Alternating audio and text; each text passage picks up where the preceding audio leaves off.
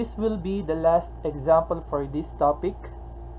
M squared plus 7m is equal to 51 over 4. So don't get too overwhelmed with the example. So kaya-kaya natin tong isolve.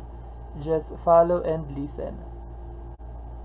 We are going to skip first step dahil given na siya. M squared plus 7m, naka-standard form or descending order already, and the constant is already on the right. Second step is to complete the square. How to complete the square? Divide the middle term by 2 and then square the answer.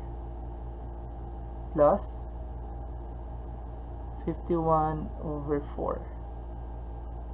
So let's do it. First step is to divide the middle term by 2. So numerical coefficient lang po ang kukunin.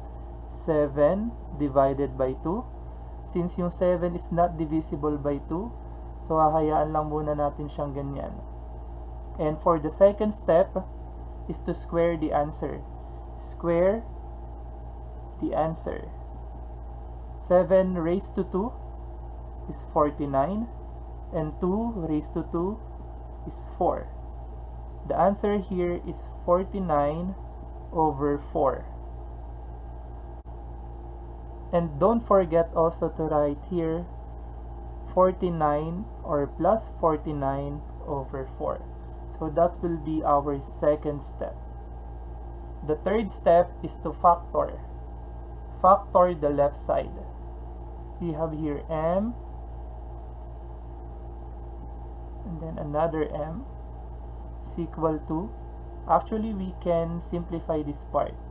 51 plus 49 is 100, and then over 4. How to factor?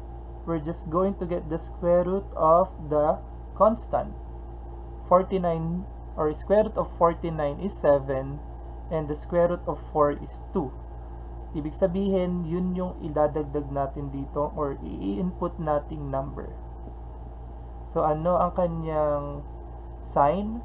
It will be positive, since positive yung middle term. And we can write this as m plus 7 over 2 squared is equal to 100 over 4.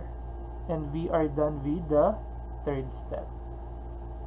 The fourth step is to solve it by extracting the square root. We have m plus 7 over 2 squared is equal to 100 over 4.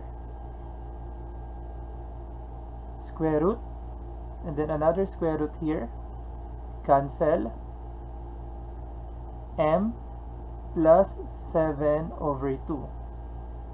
What is the square root of 100? We have 10. And then the square root of 4 is 2. Don't forget to write positive, negative 2, or 10 over 2.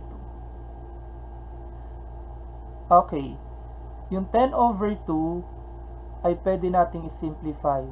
But for the sake of solving this equation, wag muna nating isimplify para mas madali nating masolve yung 7 over 2 at saka 10 over 2. Mas madali nating mapagsasama later on yan. Hindi pa alone yung variable, so we have m plus 7 over 2 minus 7 over 2 is equal to positive negative 10 over 2 minus 7 over 2. Cancel. M is equal to positive 10 over 2 minus 7 over 2.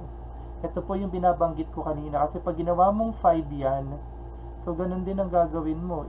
Gagawin mong 10 over 2 yan para madali mong masimplify yung pagmaminus sa 7 over 2. Since similar fraction na sila, mas madali itong isimplify. Get the positive first. We have m is equal to 10 over 2 minus 7 over 2. That will be 3 over 2. So this will be our first value of the variable. Second, we will get the negative part.